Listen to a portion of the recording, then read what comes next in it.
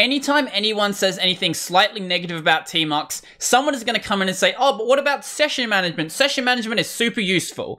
Well, it turns out you don't need Tmux or even a multiplexer to do session management. So right here, what we have is a Vim buffer. As you can see, it doesn't have a file name. So if I quit out of it, the text isn't actually going to be saved. So let's go and just quit the terminal. And if we use an application called Abduco, we can actually go and bring that session back. So Abduco-A to reattach a session, and then the name of the session. In this case, the session name is going to be editor. And as we can see, we've got that work back now. So Abduco is a standalone session management tool that's intended to be used alongside applications like DVTM. So DVTM is a standalone terminal multiplexer. So if you just want the multiplexer features, you can use that one. If you just want the session management features, you can just use Abduco. And I will look at DVTM at a later date. So I'm going to keep this session around for just a bit, so let's just quit out of the terminal and actually go and make a new session. So if we just run Abduco-C, Abduco-C is for creating a new session. Then if we go and name the session, let's name it something like test. And let's launch the application LF. So all we have to do is just pass in the application we want to run. So that can be a shell script, that can be just a regular application. It can be really anything that can run inside of your terminal. So let's go and run this now. And as we can see, the application loaded up just fine. So if we go over to another terminal now and we run just Abduco with nothing passed into it, what that's going to do is actually list out all of our sessions. So as we can see, we have the test session and the editor session. So right now, as you can see, it seems to be working just fine. It doesn't seem like any of the applications have any trouble resizing it. Apparently, some session management tools do have that issue, but it seems like Abduco, basically not a problem.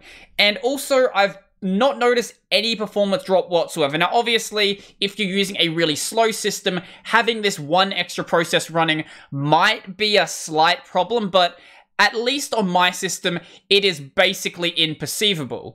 So if you actually want to go and cancel a session, all you have to do is just quit out of the application like you normally would. So in this case, to quit out of LF, I can just press Q, and as we're going to see, the session has now terminated with exit status 0. And if we go back over here and run Abduco again, as we can see, that session is no longer listed. So Abduco doesn't actually have a way to kill a session. The only way to kill a session is to actually go and end the application.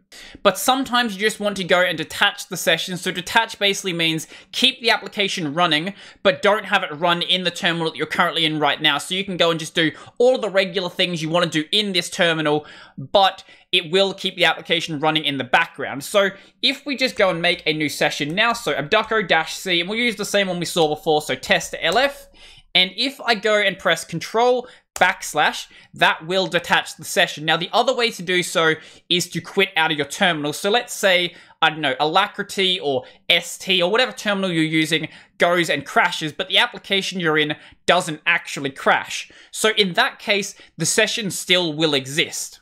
And then as we saw before, we can go and reattach the session by using the -A option and then passing in the name of the session.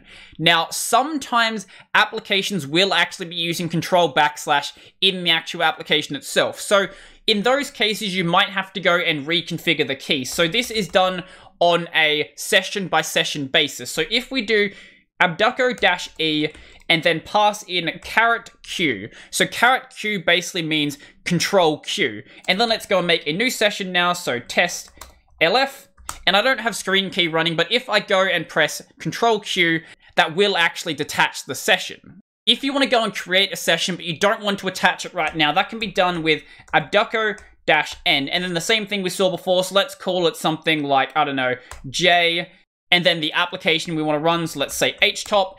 And if we just run Abduco now, as we can see, that session does exist. So we can go and connect to that like we saw before. So pass in -A and then the name of the session. As we can see, htop is now running. Cool. So our other option is Abduco-A. So what this is going to do is try and connect to a session, but if that session doesn't exist, it will then create the session. So for this one, we have to pass in the name of the session. So we'll do, I don't know, I this time, and then let's try and run nvim. So as we can see, that's gone and opened it up. But if we go and just put some stuff in here, do Control /, and then we run the exact same thing again. That will actually go and connect to that session. As you can see, works just fine. You may have noticed some symbols in the Abduco list, so we'll keep this one open right here, and then over in this terminal, what we'll do is Abduco-N, and then give it the name J, and we'll just pass in true. So as soon as something connects to this, it's going to end. Okay, so if we just run Abduco now, as we can see, we have a bunch of sessions here. So anything that doesn't have a symbol here, this means the session is still running just fine, but nothing is connected to it. So this I session here is this session right here. So anything that has an asterisk is a connected session. Then anything with a plus is anything that is terminated. So generally a terminated session would be something like if you run, I don't know, a long command in the background that's trying to unzip some files or compress some files or download some files. Something like that may terminate while it's in the background, but most other applications probably are not going to do that. And you can also go and create a read-only session. So if we do Abduco-R and then either -C, -A, or -N to do various creation methods that we discussed earlier. So we'll do -C for now, and let's call it test1, and we'll run it with LF. Now, read-only basically means that it won't accept user input. So no matter how much you press keys, it's not going to do anything in the application. Now, if someone knows a point for this, feel free to let me know. Maybe you're trying to download something and you don't want to accidentally press Control-C maybe. I guess that could be something. But if you accidentally open up an application like this, you can always detach it, and then doing things like kill all will still work. So if we go kill all LF, and then we try to reattach to that session, so test1, as we can see, it's now terminated just fine. If you do happen to be using DVTM and Abduco at the same time, there is a slight shortcut for opening them both up at the same time. So if we do Abduco-C and then just pass in the name of the session, so we'll call it test1, and then we don't actually pass an application in. So the default application that Abduco will look for is DVTM. So if you don't pass anything in, it will try to run it with that. Now, if you didn't see the point throughout this video, the reason why session management is useful is, let's say you're writing a document and for whatever reason you just forgot to save it. Now, let's say your terminal goes and quits after that and you think you've lost all of your work. Now, if this exists inside of a session, obviously you can just re-bring the session back open and nothing has been lost.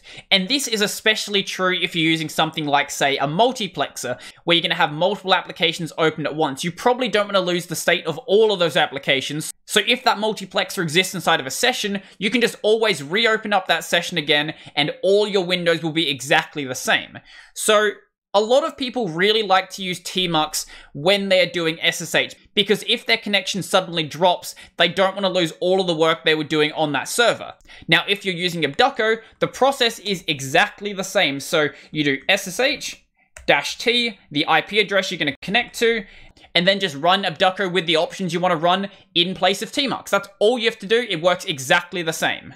And let's say you're running something like, say, a game server. There's not really any point to always have the game server taking up a window of your terminal. Generally, you just want to leave that in the background, and then whenever you need to do something on the server, you can bring it back open. Like, say you want to do some, I don't know, server management stuff like banning a user, kicking a user, changing some sort of settings around.